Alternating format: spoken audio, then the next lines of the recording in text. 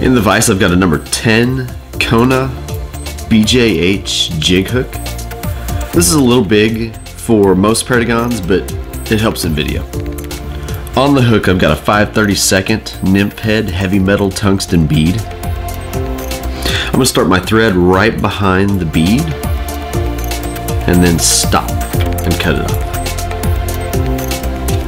We want a real slim profile on this fly, so every layer of thread you put on it just builds the body, and we don't want to build. For the tail, I'm going to use 3 or 4 strands of really nicely barbed mallard flank.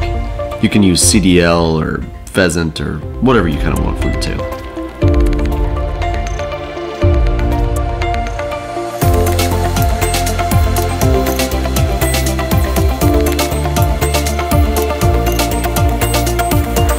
For the rib, I'm going to use small UTC Ultra-Wire in white.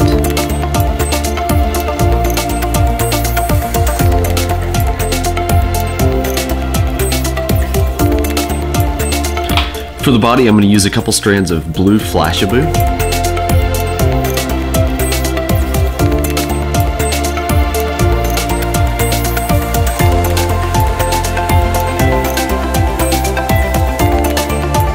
Going to kind of color up this thread.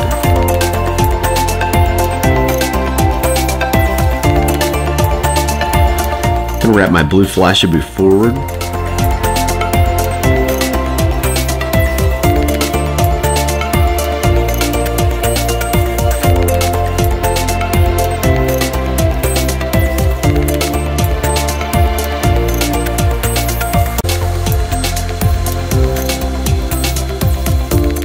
Now I'm going to open wrap my wire forward.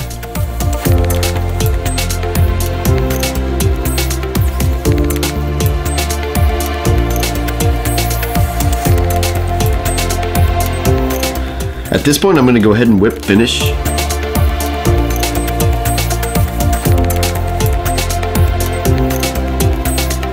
So right now I have this little piece of thread sticking out.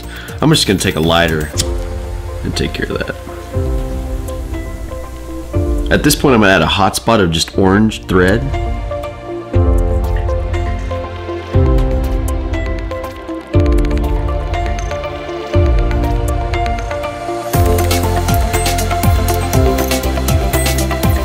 For the wing case, we're going to use Loon UV Fly Finish in black. And I'm going to go ahead and take my light and just sit it underneath, directly underneath the fly.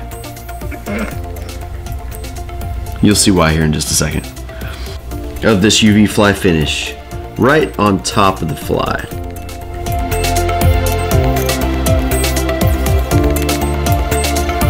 Okay, so I'm going to turn the fly over now and let that fly finish kind of almost get to the point where it's going to drip, and I'm going to turn my light on and it'll cure instantly.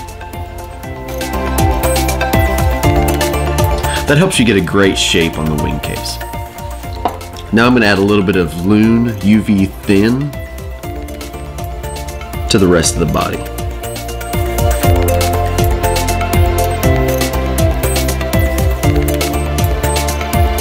Turn my light on and let it cure.